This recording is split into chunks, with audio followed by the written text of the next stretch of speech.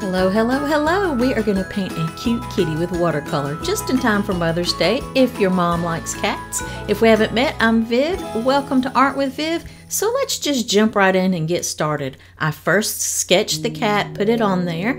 I also drew an oval around the cat just because I needed a guide for the flowers that I'm going to put around him.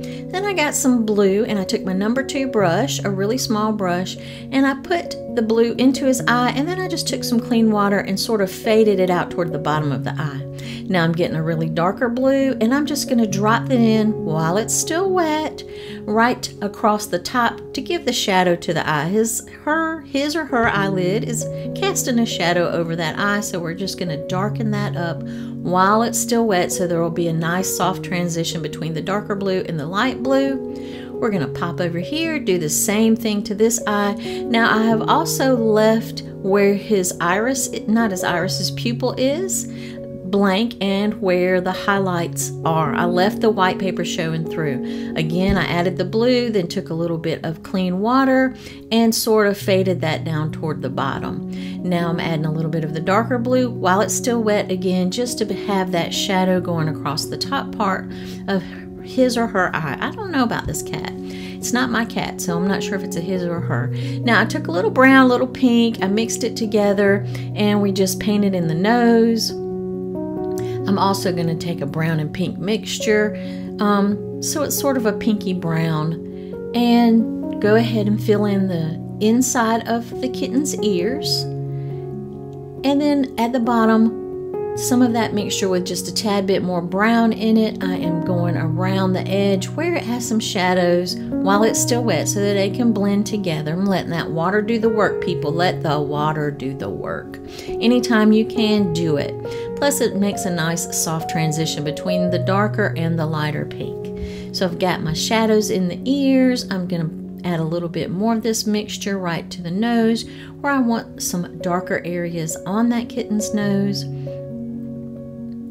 I'm mixing up some sort of a brownish red color, and that's going to be the color of the cat, well, the color of the cat's shadows. So I'm going to go ahead and just start painting that in, and I've sort of drawn out the shapes of the shadows on his little face so that I'll have a guide to go by.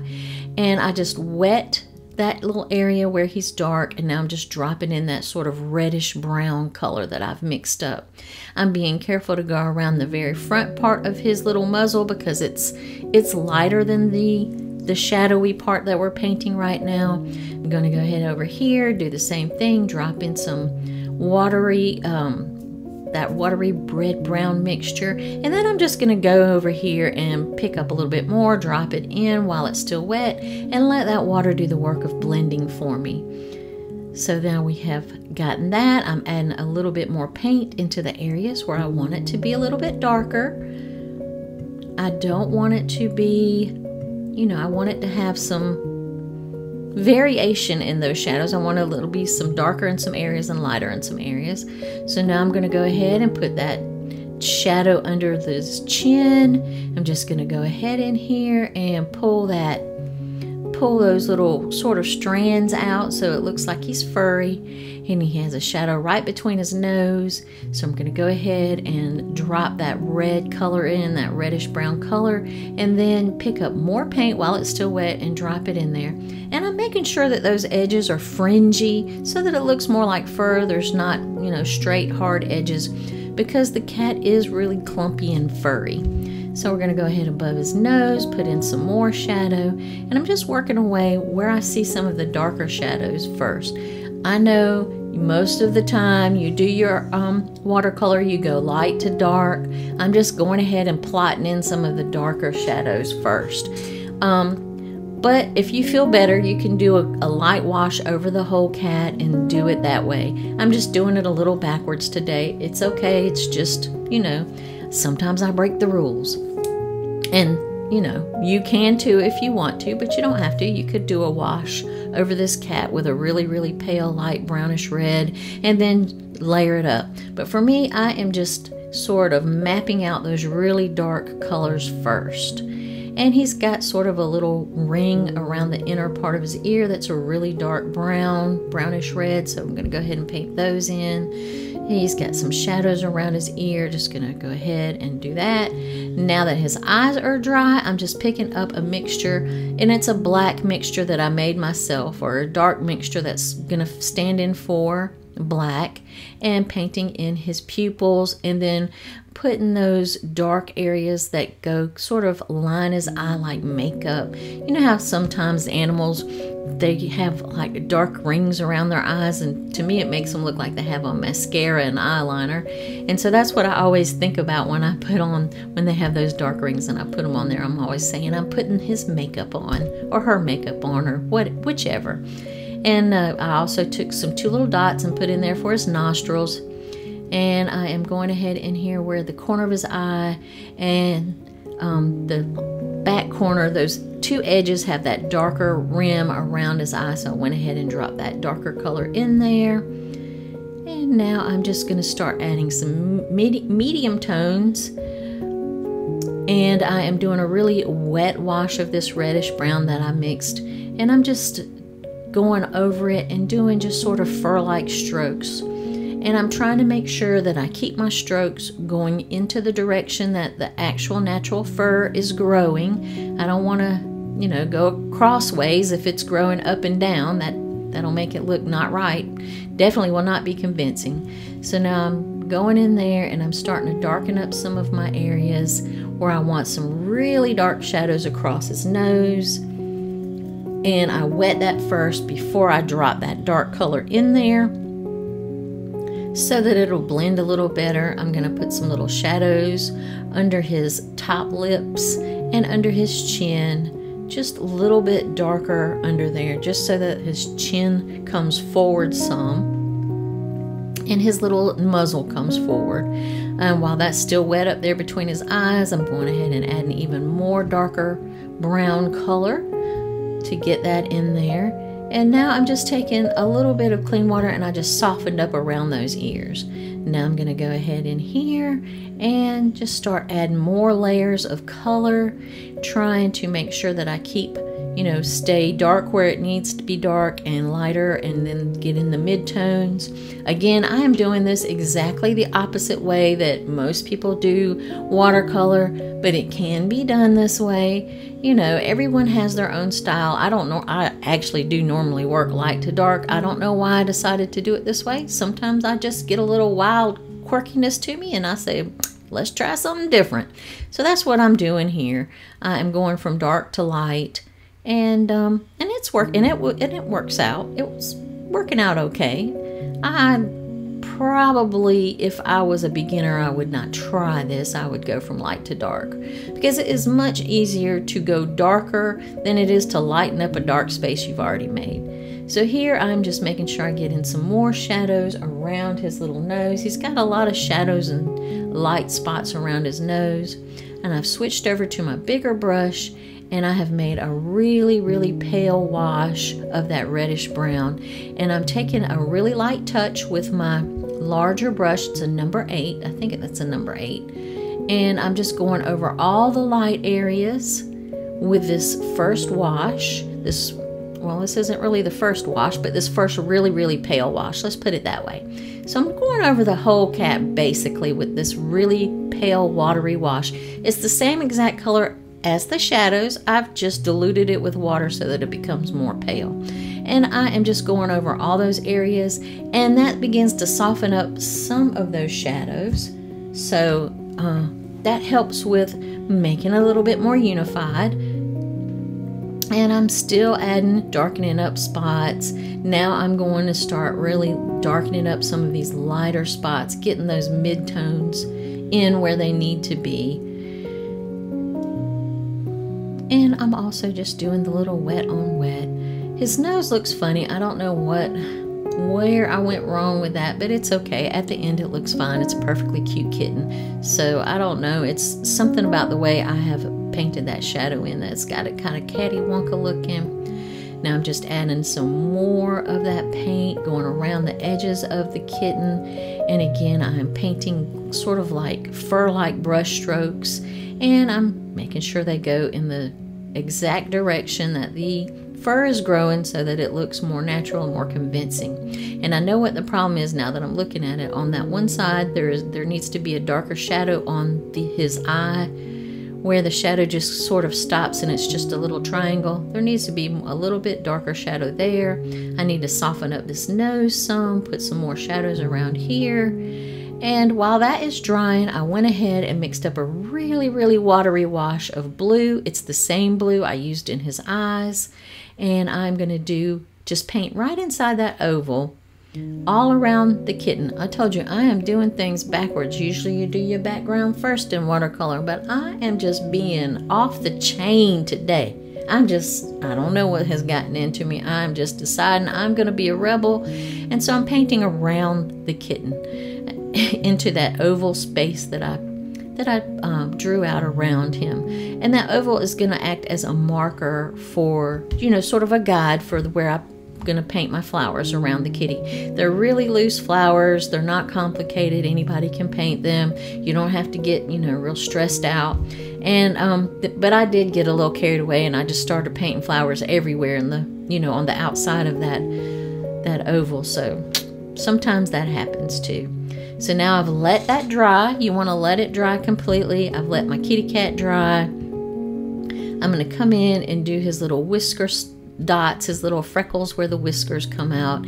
Get those on each side of his little nose.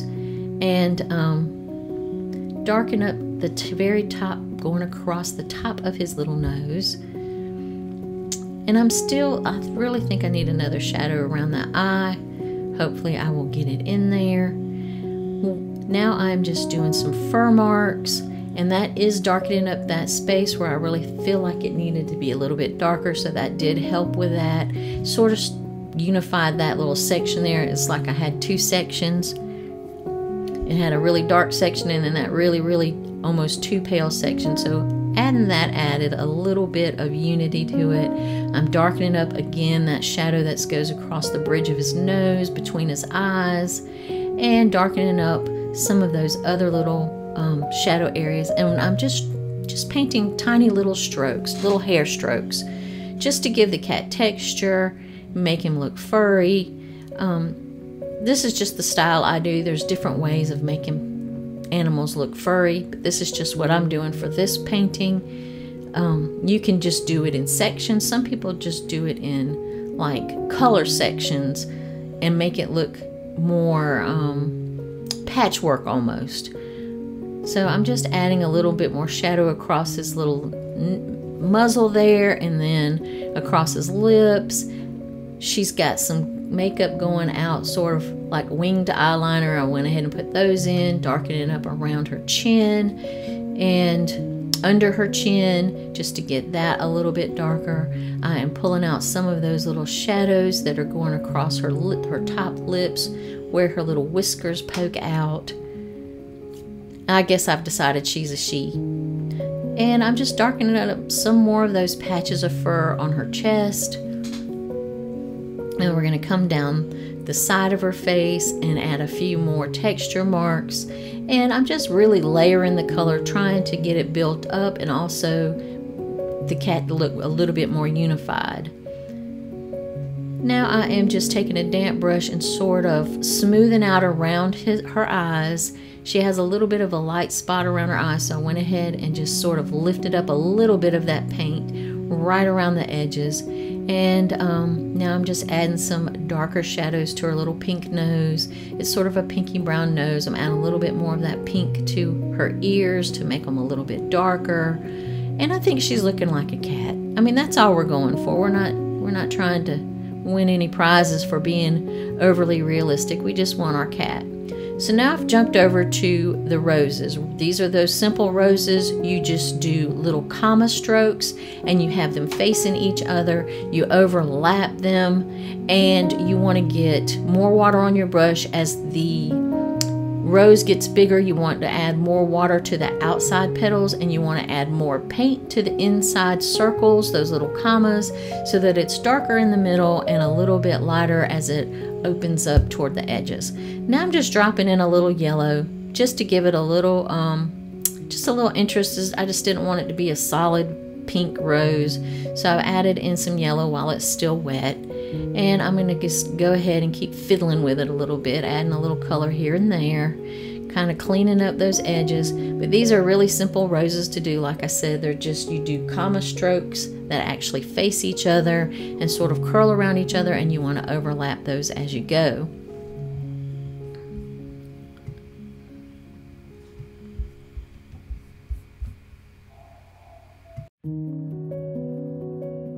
And you just keep using that same technique, going around and clustering some roses here. Again, it's just comma strokes, and they're sort of facing each other.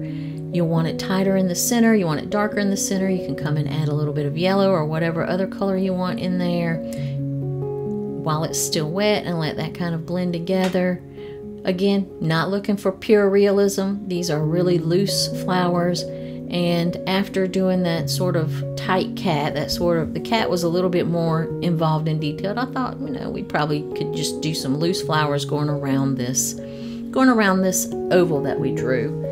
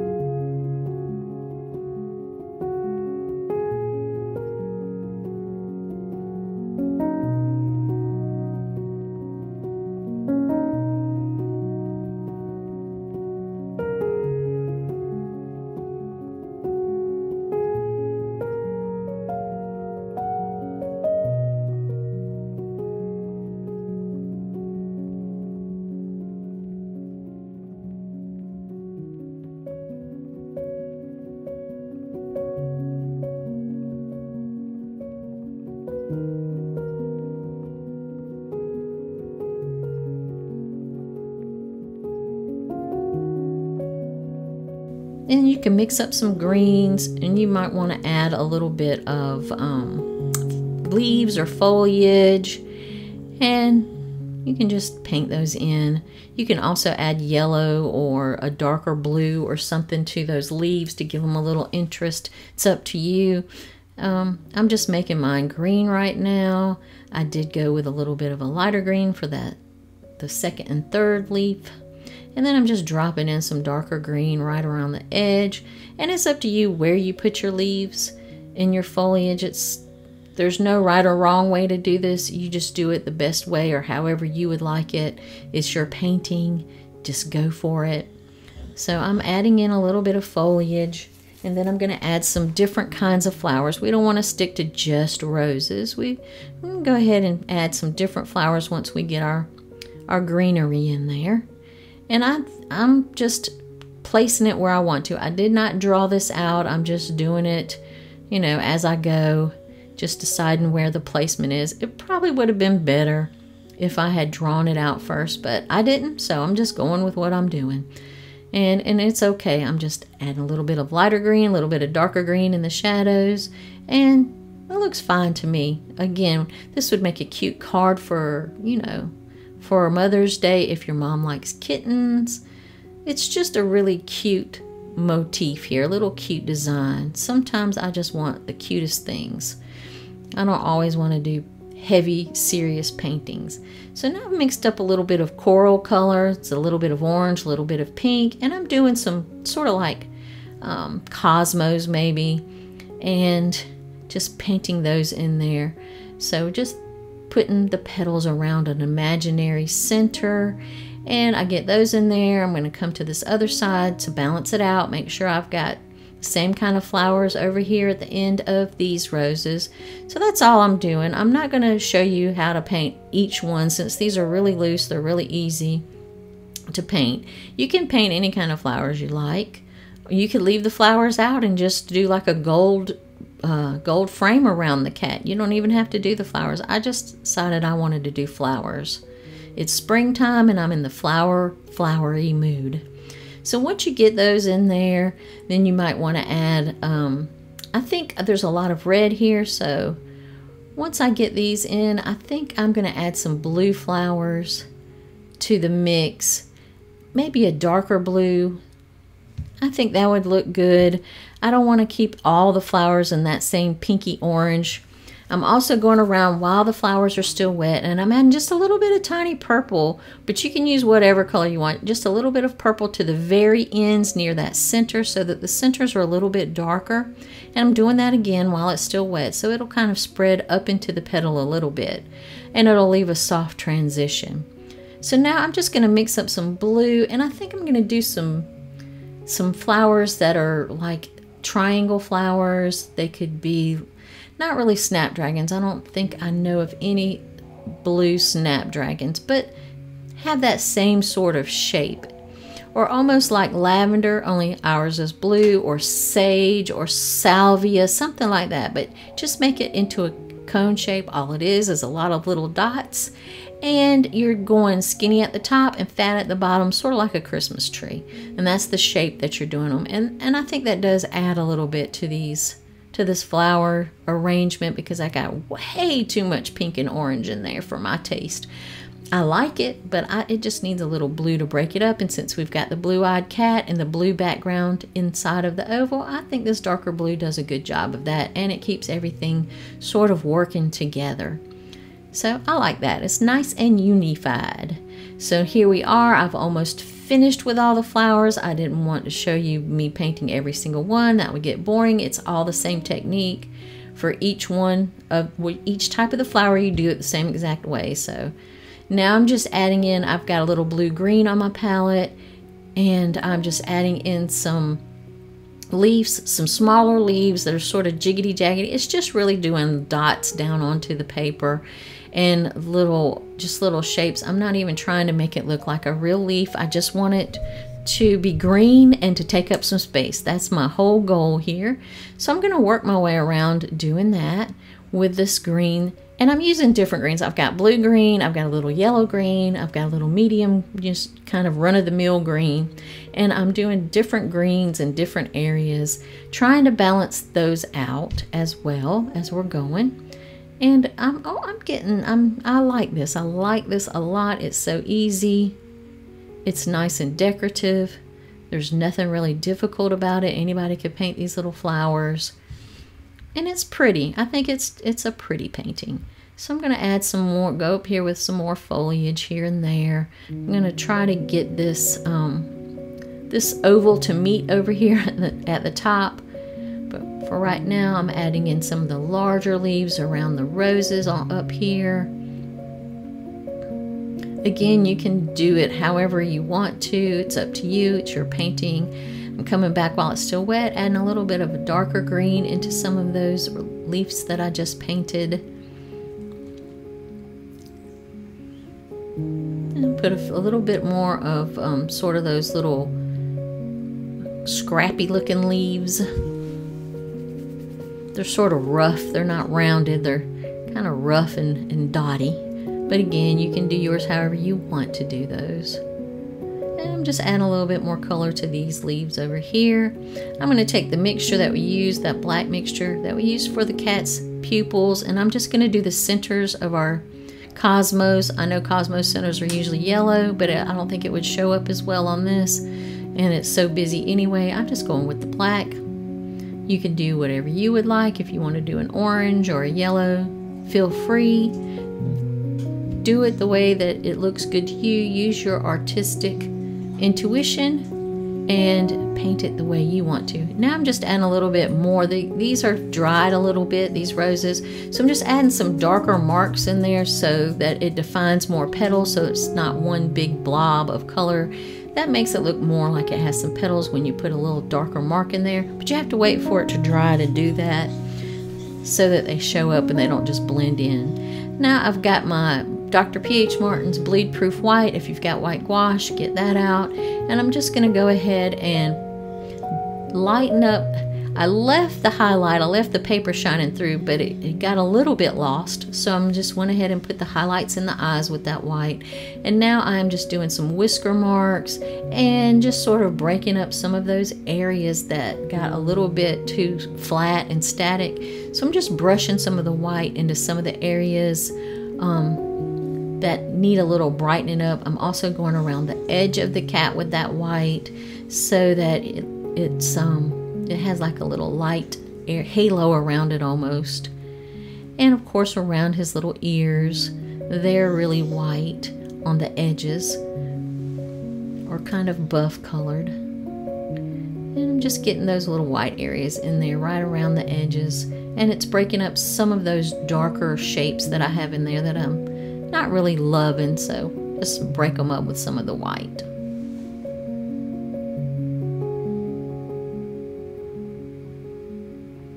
And that also gives it another value. Right now we're working with about 3 values, so now we've gotten a 4th value in there, and that helps it a little bit as far as the fur goes. Now they've got really dark values in his eyes, in her eyes, and across her nose, but the main ones are kind of similar. So I'm just adding some white where I see it needs a little highlight, a little breaking up of some fuzziness. We need it to be fuzzy around the ears, so I'm just doing little tiny little hair marks and just lightening up some of these fur sections on her chest. So you can call this finished now, and I think it looks really good like this, but I can't stop fiddling, so I think I'm just going to add some more flowers and take the flowers all the way to the edge of the paper. Going to do the same exact technique that we used on, the flowers from before, and I'm just going to add them all the way to the edge of the paper because I can't stop fiddling with it. But you can stop here and have just sort of the oval cat, the oval flowers around the cat, but I'm just taking it a little step further. Again, this part's optional. You don't have to do it. You could even make your oval a little bit smaller so that the flowers don't run off the edge of the page like mine did, but it's up to you again. So I'm just going to add in a little bit more flowers in these corners and down the sides and call it a day. I'm just trying to replicate those 3 kinds of flowers I got. I got roses, I got cosmos, I got little blue bonnet looking flowers. And there we go. I have filled it all in. I've added more greenery, and I like it. I like both ways. I think both ways are pretty. They make a really nice card for somebody. It doesn't even have to be a Mother's Day card, just a cat lover. If you have a cat lover in your life, this would be great. A great little card. So there you go. I think it looks good. Thank you for joining me. Don't forget to hit subscribe, hit the like button, hit the bell for notifications, and I will see you soon.